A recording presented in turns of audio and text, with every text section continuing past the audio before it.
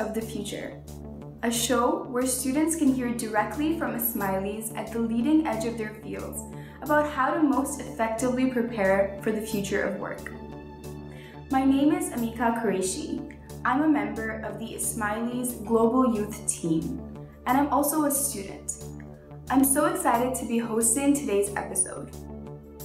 Today, we'll be looking back at our previous interviews to see what we've learned so far about what the future of work is like and how we as students can prepare for it. Let's take a look back at our previous episodes.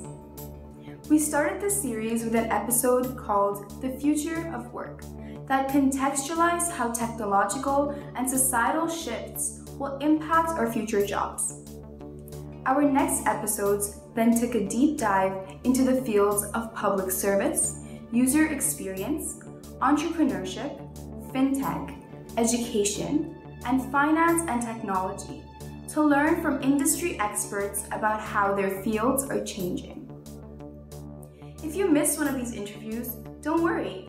You can watch any of these episodes anytime by using the Ismaili TV's on-demand feature. Now, let's look back at some of the key learnings we've gotten so far from the series. In our first episode, Zabeen Hirji discussed 3 trends that are driving the future of work. Let's take a look at what she had to say.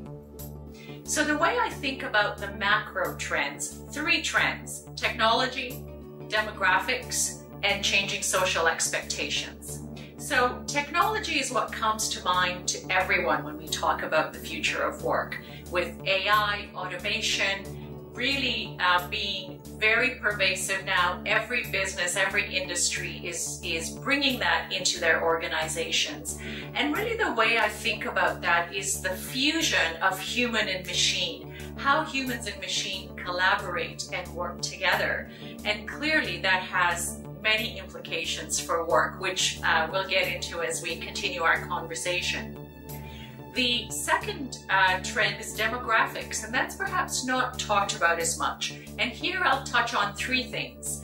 The first one is really the rise of the millennials and the entry of Gen Z, born in 1997 onwards, into the workforce. Now, you may be wondering how we can prepare ourselves as students to take advantage of these trends. In our episode about finance and economics, Dr. Sajid Chinoy gave students a set of principles to use when approaching the future of work. Let's hear what he had to say. I think there are some principles that will transcend time. And some of those principles are you really, and I can't stress this enough, you really want to love what you do. And I want to tell every young student that don't go into a career because it's fashionable, because it sounds good in your resume, or because you think that's your path to earning a lot of money. Because I don't think that's a sustainable way. I think you want to sample a few things, and that's where I think going to a undergraduate university where you've got many different options to pursue, you can try and test and experiment over there. So I think that's really important. And secondly, even in life, if you take a job that you're not happy with, choose something else. But I think the first principle, even if we talk about the future of work, which I will, is you really need to love what you do. I think the second principle is you need to be the very best you can. I'm a firm believer that there's no such thing as educating yourself too much. I think if you think, after an undergraduate degree, if an MBA is important, do that. If a master's degree is important, do that. If a PhD is important, do that. If a postdoc is important, do that. But, give yourself the best chance in life by procuring as many skills as you can.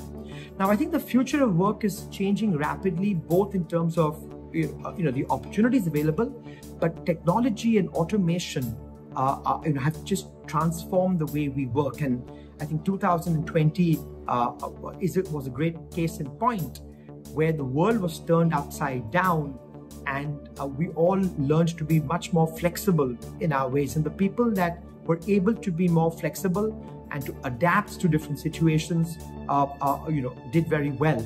So I would say technology is changing the way we work. If anything, the more mundane jobs can be automated, and therefore it's even more important that the value addition that education brings to a job, that skill premium has gone up. That you really need to be doing more than what a computer can be doing. You need to be bringing a thought process to your job, which you will gain through education and experience. So yes, things are changing in terms of technology and automation, but listen, this is not new. This has been happening since the beginning of time, whether it's the industrial revolutions. So every few decades, technology will be disruptive. Some jobs will go away, other jobs will be created, and so the balance has to be you be as good as you can be in what you want to do, but then you also learn to be flexible to adapt when the situation so demands. Once you've set some principles to take advantage of the future of work, you will likely want to start gaining exposure to different opportunities and building a skill portfolio that can differentiate yourself. In our episode about careers in the public service, Rehana Schwininger-Ladakh shared this advice for how to go about acquiring those skills. So you acquire them already in university. So as I said before, try out exchange programs because they will get you exposed to other cultures, other environments, other languages. Try traineeships, placement jobs, multiply your experience so that you get exposed to different communication styles, different ways of doing it. What I also would suggest is that if you want to go in public service, you also take drafting skills. Those are very important. Nobody's born writing and speaking well, but you can learn how to do it. In our episode on education and technology, Rahim Hirji shared 2 additional pieces of advice for students as they approach the future of work, encouraging students from all industries to get more comfortable with data science and to determine whether they want to go deep into a particular field or take a broader approach in their career. Let's see what he had to say. So, I think whatever career you want to go into at this point in time, what's really critical is that you have an appreciation of data and data science. And I talk about that quite sincerely because, even within education, data science is really important, whether that's learning science or whether it's the application of some of that learning to be able to create a greater learning experience. So data science is really important. And just having that appreciation. If you're not a coder or a developer or an engineer, I think you've just got to have an appreciation for it to do that. The other thing I'd say is you've got to figure out whether you want to go broad or you want to go deep. So in education and edtech, either figure out whether you're going to go generic and then go deeper later in your career, or if you've got a real passion, then go after that. So if you are a teacher or an educator, try and do that teaching and educating as early as possible. There's lots of opportunity to teach, at the moment. There's online tutoring that you can kind of sign up to. There's millions of students in China who want to learn English, and that's a great opportunity. You can help within the community, and I think if you want to go deep and be an educator, I think that's one of the ways to kind of move forward. It's no secret that the quality of your network is an important determining factor of your career success. In our user experience episode, Azmina Karimi discussed the importance of learning from others to better yourself. Let's listen in. And then mentorship as well. So finding someone that you really admire and finding someone who really wants the best for you in that field. And then also just stay open and curious and open to growth and finding new ways that you can apply your skills as well in the field. So those are the things that I would recommend to get started. having mentors can be a significant benefit as you progress along your career journey. In our episode on entrepreneurship, Ali Madhavji suggested that students create their own personal board of directors. Let's listen in to what he said. Yeah, so the good thing is, I think it's easier than ever now. And actually, I would almost say in certain cases, COVID's actually made it even easier, because now you can access anyone sort of all over the world that's an expert. And I find that, from our experience, it's even easier to connect with people right now during COVID that, otherwise probably wouldn't have been available. So we are seeing that still. One of the things that you can do is just leverage the internet. Go on LinkedIn, find experts in that field, send them a message, tell them what you're working on, tell them you'd love, for some insights in a 15-minute chat, or you'd love to send them some details over email and get their thoughts and advice, because, they have so much experience in the field. And as you start to do that, you'll start to be able to almost create your own board of directors, which is actually really important as a concept, right? So if you think about how a company runs, right? Over time, you'll put together all these advisors, you'll start to put together, your board of directors, and they're going to help guide the success of the company. And so as an individual, you should almost have a very similar way of approaching it, right? You're not going to be successful on your own. No one ever, does it on their own. And so how do you start to create your own board of directors, your own set of advisors or mentors, and then people that can help guide you? Your parents are two of those, but may not share the same passions or interests and be able to help you in the way on your professional career in a lot of cases. But you can start to supplement and add in other advisors along the way that you can trust, that you can learn from their mistakes, their experiences, to help you sort of go forward, further and faster. And so being able to start assembling that and reaching out is a good way. We usually break down, by the way, mentors in 3 ways. I talk about this in one of my books that's focused on, helping students in university or students going to university. And so the 3 ways that we sort of break it down is finding someone that, shares some similar interests, maybe a year or 2 ahead of you, or starting to go down some path a year or 2 ahead of you. So let's say you're a student in high school, grade 10, 11, 12. You might want to connect with someone who's just gone through the process, selecting universities, just started university, maybe in a program that you're interested in, right? Very valuable insights that you can learn from someone that's a couple years out. Then the next stage of mentors is going to be someone that's, 5, 6, 7 years out. Maybe it's someone that's in 4th year applying to jobs in university, applying to jobs or creating their own career as an entrepreneur, and what that sort of process is like how are they going through that? What are they thinking about? What's going well? What's not going well? And being able to learn from them. Maybe they just started their career as well, right? So it could be sort of any part of that range. And then the third mentor is someone that's just much more experienced, maybe 15, 20 years of experience, or even anywhere from, 5 to 25 years, 30 years of experience that can just give you, things to sort of look at, things to avoid, bigger sort of macro problems and ways to look at things. And that sort of guidance will be really, really helpful.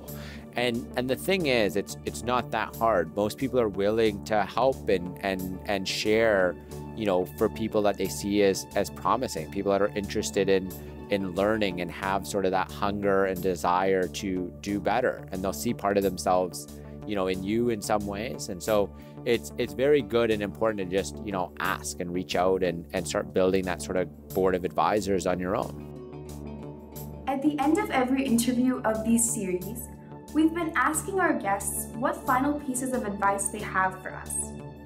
Here is what Ayaz Mita from our FinTech episode and Moez Alwani from our Design and Architecture episode had to say in response. As I was saying before, one is you need to really find what's your space and what you're good at. I think that's very, very important, and that will allow you to find the entry pathway into that space. And I think the second one is don't and that's really very much of a personal response. Don't over-calculate or don't over-plan. Planning is important, and strategizing and defining sort of what's your career path is important. But sometimes listening to yourself and listening to opportunities and having trust and faith somehow that life is going to take you where you need to be really helps as well. I never planned or I had mentioned that I wanted to go to Afghanistan, as I said before. I never really planned it sort of in a very meticulous or systematic way. It just happened at the right time in the right place, and then things sort of ensued in a sense from that. So I would say, keep a little bit of spontaneity, keep a little bit of listening, and let sort of the surroundings and the world around you also speak to you and guide you as to what your next step should be. But again, know yourself, know your skills, and look at the opportunities around and really find sort of the sweet spot, the place where you feel you can make a difference, the place where you think you can really personally contribute and add something, and then just sort of follow that path, and it will take you and lead you to somewhere interesting without you necessarily having to worry about what the next step after that and what the next subsequent steps are going to be. But just sort of let yourself be, there's a very nice quote by Rumi, I think, that says, let yourself be pulled by what you really love. And I would say that's probably one of the best secrets I can share today. Yeah, I do. I think the first thing that I would say is do what you love. We only get one shot at life. And for me, my passion was or is design and architecture. And I think that when you start to find the things that excite you, the things that you are interested in, your intuition kind of tells you that, hey, there's something interesting here for me. Go for it, and turn that like into a love if it enables you to do that. I don't think it's smart for people to work on things that they don't enjoy. I just think life's too short, and that's also that would be number one. The second thing I would say is enhance your peer group with as much diversity as possible, right? So where you have a peer group which is pretty monolithic, i.e. everyone's more or less the same, they come from the same background, they live in the same place, I think that could limit you in the future. So I think that it's far more interesting to have or establish a peer group that is made up of more diversity, because it will inform you, it will widen your worldview, which again is something that I have found to be very, very important for my career, and also for my life, to be more exact. And then the third thing that I would say is your career is not everything. Don't make the mistake of course it's important. We spend most of our lived hours working on our careers. But at the same time, your career is not the only thing that defines you. And actually, the things that will ultimately define you are the values that you live by. And that should manifest in your career, in my view. But it's kind of beyond your career. It's more important than your career. So I think when you're thinking about your career decisions, when you're thinking about these kinds of how you see yourself in the future of the world, try and think about that in terms of the kind of person that you want to be, the kind of values that you want to have, rather than the specific career idea that you have. And then the final thing is, don't get too hung up, in my view, on making everything click into place so early on. Use the early days of your career to kind of really experiment, really have fun with it, really enjoy it. Get as much from it as possible and give as much to it as you can. And it will kind of make sense the older you get. It may not make sense in your 20s, it probably won't. But by the time you get to your 40s and you look back, and it will make much more sense, and have faith in that. If you or any of your friends or family members are interested in delving deeper into any of these interviews, you can watch the past episodes at any time by using the Ismaili TV's on-demand feature. Season 2 of Careers of the Future will feature more in-depth conversations with Ismailis at the leading edge of their industries. Be sure to stay tuned to the Ismaili for interviews with leaders in fields ranging from film to management consulting to business and technology to climate change and sustainability. Thank you so much for joining us today for this review of what we've learned so far, and Ya Ali Madad.